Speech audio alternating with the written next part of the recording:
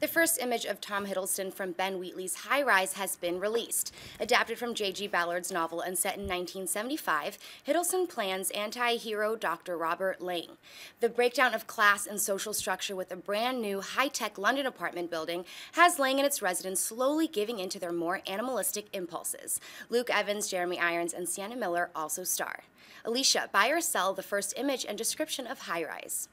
I buy it, and you know, you can't help but to look at Tom Hiddleston in that image and not think of Loki in his glass case of emotion. You know, he looks very similar, very dark. Where are the horns? But I love that. I love this cast, and I love the concept. I'm hoping it's one of these self-contained stories, because I like when it's a story like this that has a few locations but examines big issues. Like Attack the Block did that really well with social structure. Also, I love Rear Window, obviously, and Rope and Lock and Buried, when you have a small location and just and focus on the story. But that's just me guessing from the synopsis. Yeah. The cast looks great. I mean, Sienna Miller, she's making some really great choices lately. She's in everything right now. I love everything she's doing. It's so good. Tom Hiddleston, we know he can play a great anti-hero. And always nice to see Jeremy Irons on screen.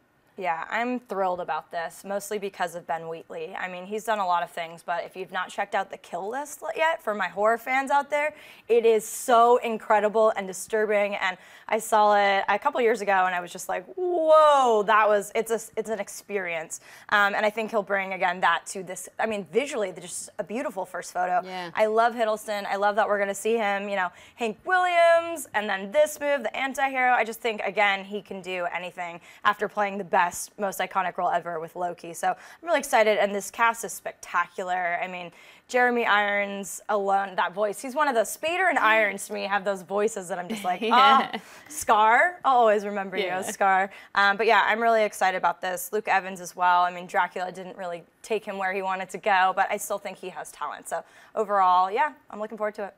While I like Hiddleston, despite him looking like he's going into like 50 Shades of Grey right there, I'm actually going to sell it. The cast is great, but I'm selling it because just reading based on the synopsis about how it's supposed to be this high-rise luxury building, and then, you know, the whole class structure stuff, I'm like, well, how much poorer are the people on the bottom floor of a luxury high-rise building? And they talked about the seedy underbelly. I'm like, it's a high-rise luxury building. It's not like all these like poor people that are selling drugs are gonna be on the first floor. So I don't know how they're gonna pull that off. You know, like with Snowpiercer, it transitioned well because it was a train. It was kind of set in the dystopian future. Yeah. I don't know about this. It could work though when you bring that up. And I also just thought of the Continental in John Wick, how like just how that, again, that contained environment was so much fun. I would like to see a whole film in the Continental. Yeah. So if they did something like this, it's 1975. This is a pretty well-known book. It could work, and the cast is good and the director's good. So we'll see. But I get it. I get the